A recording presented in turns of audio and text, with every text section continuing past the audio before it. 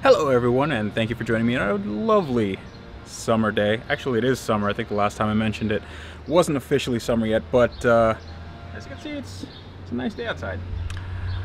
But the nice day isn't the reason why I'm smiling, because I got another press car, and it's one that I've wanted for a long time, and I finally got it, but only for one day, and here it is. Oh boy. What you are looking at right now is a 2016 Mercedes S63 AMG.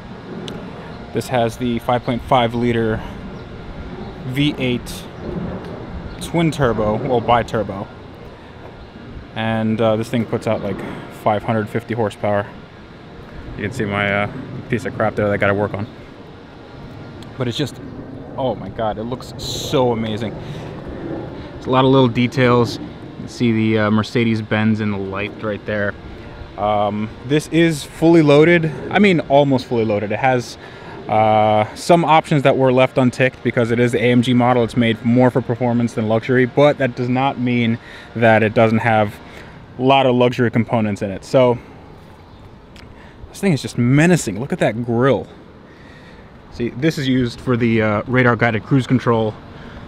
Looks a little bit odd to me, but in old Mercedes they really kind of didn't hide that well, and I think they hide it a little better in this one. This has a really nice metallic black. I don't know if you can see it. Let's see if I can get some in the sun. Like, it's dusty, but there's like a nice sheen to it, and it'd be even nicer if birds didn't crap all over it. So I don't know, I'm just awestruck. I love this car. I love the new Mercedes S-Class. Just look at these huge red brake calipers. What are these, 6-piston, 8-piston? They're absolutely enormous. They're not ceramic like in the C-Class, but they get the job done. So let's see what it looks like on the inside. All I have to do is press this button and check out what happens. What? Oh boy. Alright, let's see. And there we go. This is about $160,000 worth of German luxury and refinement. I love the stitching on the seats. This might not all be leather. I mean, it feels different. This feels different than this. This might be leather, or a different type of Nappa leather, or some sort of the MB Tex, like the textured vinyl that they use, that Mercedes uses. But it's really nice. It feels durable. It feels like it's not gonna wear over time as much as old Mercedes would. So let's get in. It's quite loud outside, and it is extremely quiet in here. This car only has 2,340 miles on it. But, wow. So, right in front of you, you have two 12-inch LCD screens. One right there and one right there. And when I turn on the car, ooh, this thing is just a masterpiece of science and technology. And look at all these buttons. I mean, you're not gonna ever see this on a Kia, or I mean, you might see it on a Kia in like 20 years, but just check this out. So you have, this is steering assist, you have lane assist. So if you have both these on, and you have the Distronic, the radar guided cruise control, which is called Distronic in this car, that will basically drive the car for you. So you have Distronic set here, Distronic Plus. It will stop in traffic, it will go in traffic, it will basically maintain a set distance from the car in front of you to your car, so you never hit anything. And it has, there's stereo cameras in here. There's two little cameras that constantly monitor the road in front of you. And, alright, another button. Well, this is just your parking sensors off. Don't turn those off, because you are going to hit something. This car is quite huge. Then you have a 360-degree camera, which you can see right here. So you have Wow. So there's cameras on all sides of the car, and it provides this 360-degree view.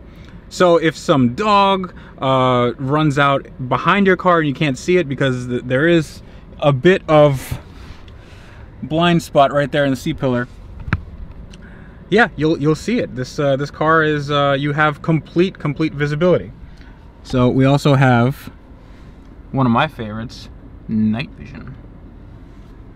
So night vision, basically, I don't even know what it's for. Is it for maybe low visibility when there's rain or something? But it's really cool. So you can still see all the gauges and all the speedometer and the revs, but in the middle there's just a nice night vision display. It's infrared, and yeah, I mean you could basically drive this car just staring at the gauge cluster, which is sort of dangerous, but I honestly, I don't know why they did that.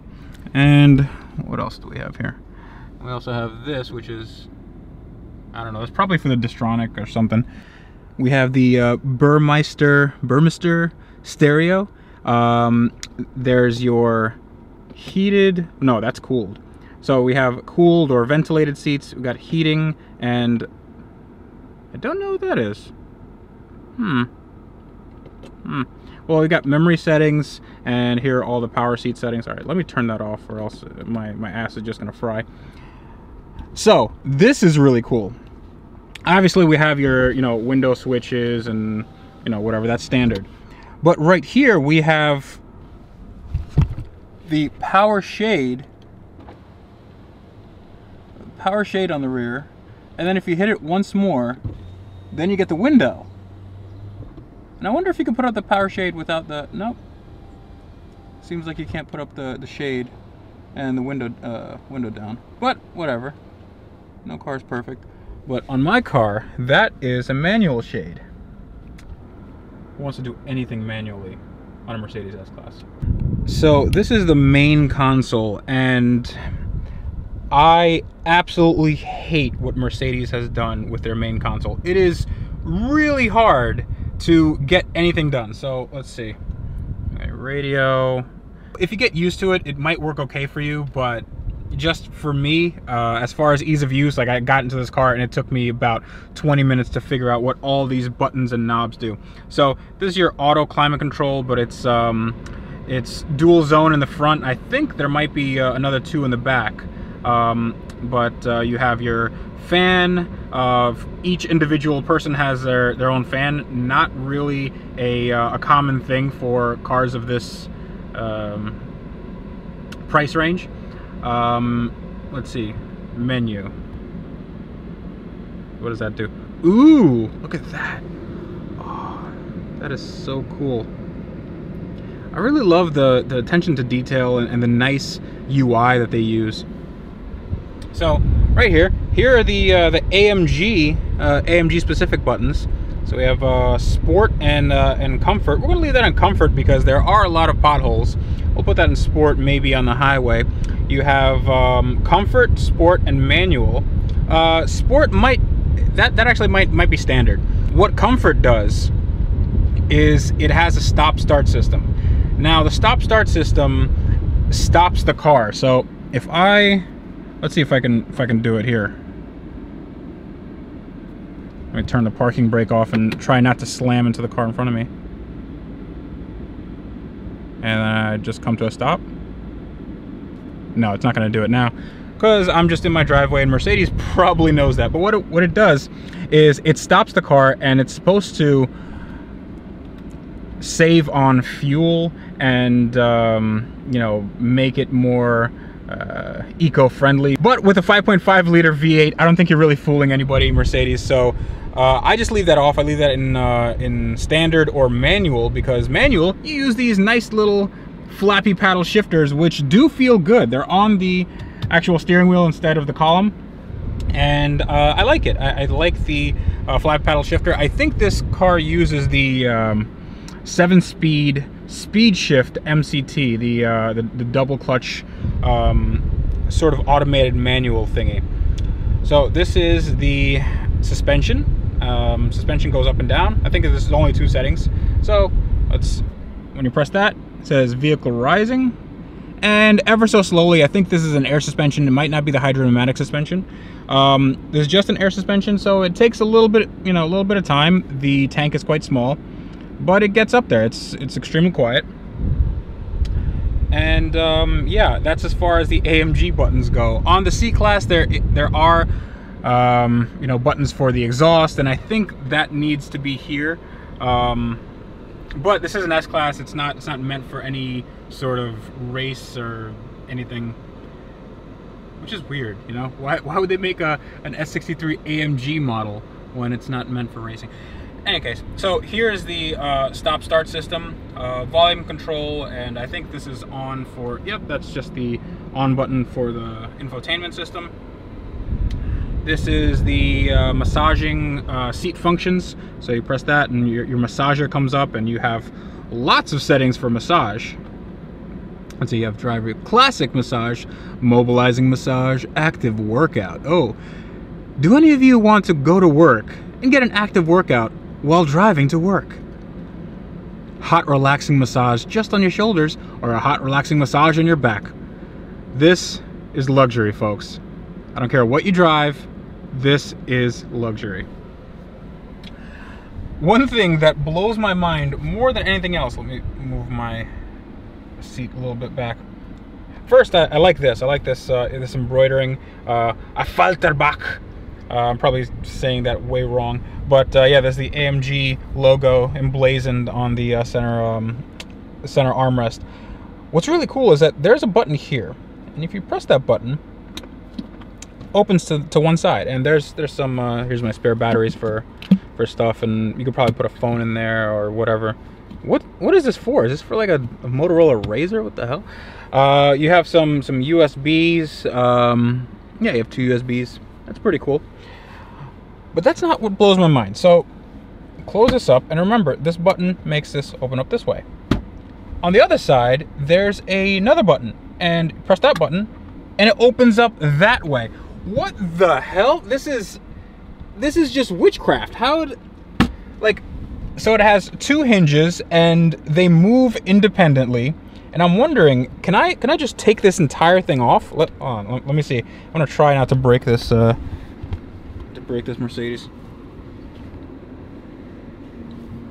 You see, if I press both buttons, nope, it won't let me do it. It will not let me do it. So if we move up, we see the controls for the sunroof, but the sunroof, it is quite a large sunroof, and there's a second one right there. So this is a panoramic roof. This does not slide back, but it does open up. What? That's the wrong button. That closed that. Let me see. Maybe nope, that's the wrong button. And now it's gotten pretty damn dark in here. Let me see if I can open this up. So if I hold this button right here, there we go. Now it opens up just a crack, and it's now you can look cool, like like sunroofs are new in the 90s, and you just have that little sunroof popped up a little bit, and you park, and you let all the heat out of your car, and you look like a real badass. Or was that just me? That's probably just me. But that's not the best part about this car. Let me turn off this night vision camera, because it's like 10 in the morning. The best part about the car is, without a doubt, the engine. The 5.5 liter V8, 550 horsepower bi-turbo beast that they put in the E-Class. I believe they also put it in the G-Class. This isn't the same engine as in the C-Class. That was a 4 liter. But that was pretty cool, and this is even more so. So let me put it in standard or sport. You can just listen. Let me turn off this AC, and it's very quiet. It is an S-Class, but you can hear it. Wow, that thing, holy shit, thing revs like crazy. We got to get this on the road. All right, so a few minutes later, and a hearty breakfast. here's the car. And a few friends just for social proof that this car is the freaking highway cruiser that its namesake makes it out to be.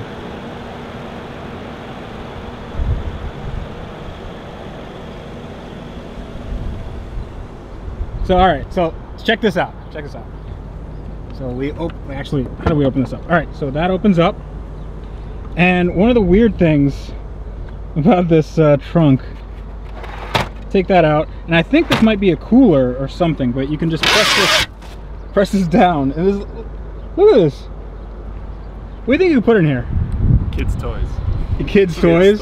I'm thinking you could probably, well, since this is a mafia car, I'm thinking you could probably put like two heads that weigh no more than 20 pounds. Yeah, 2 heads. Well, a head is about like 7 pounds, right? I think so. So like 2 heads and a bunch of ice. With or without blood? Well, I mean, if you drain them, they're probably fine. Anyway, so you probably fit an arm or two too. Press that button and it retracts up like that. And yeah. So this opens up, and no spare tire, but there is a carbon fiber. Look at all this carbon fiber right here. Not bad. I don't know if the base model has a spare tire. I don't think it does, because Mercedes does have a roadside assistance thing where you just press the button and somebody comes out and changes your tire. But this is pretty cool. What the hell is this? Oh, there's pillows in here, like an airplane, like a first class seating arrangement. So we have it. Very airplane. Yeah, that's first aid kit. All right, so since we have some people here, I think we're gonna see what the back seat, feels like, and we'll see what they think about it. Oh, this is cool too. So you press that. Look at that. Oh, so cool. Automated luxury.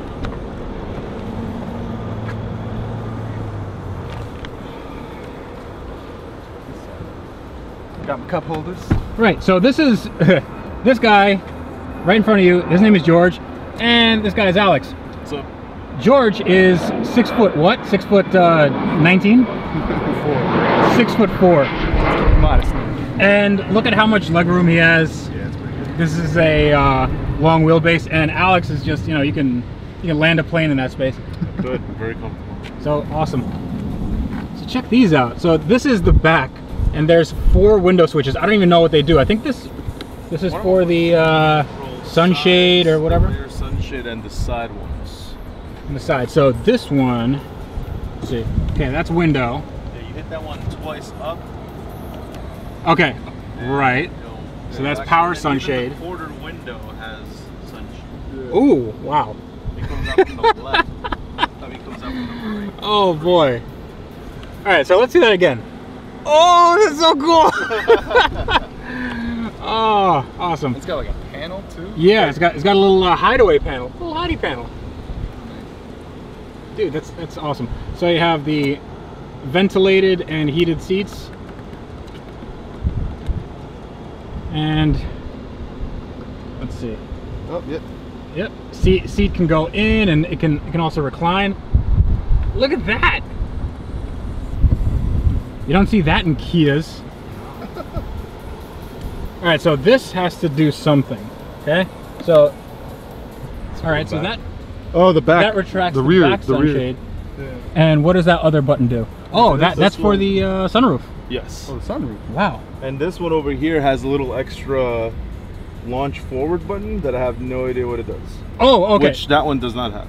Okay, so that is the captain's function. So this basically, you now control that seat with your seat control. So look, put that, yeah, press that button. See, look at that. Yeah, so now you have even more legroom. Yeah, so amazing. that's awesome. But I'm gonna get in the driver's seat because this thing needs to be driven. It is an AMG model. So also check this out. Oh, soft close. Gotta love soft close. Alright, so I figured I'd take this car on some nice mountain roads. See what the acceleration and handling is like. And that would be jail time. And I have have a transmission in manual mode, this transmission being the 7-speed DCT, or rather the MCT speed shift Mercedes has put in all their AMG cars, and it's freaking amazing. Lumbar support for you guys? Oh, yeah. So the lumbar support does a weird thing.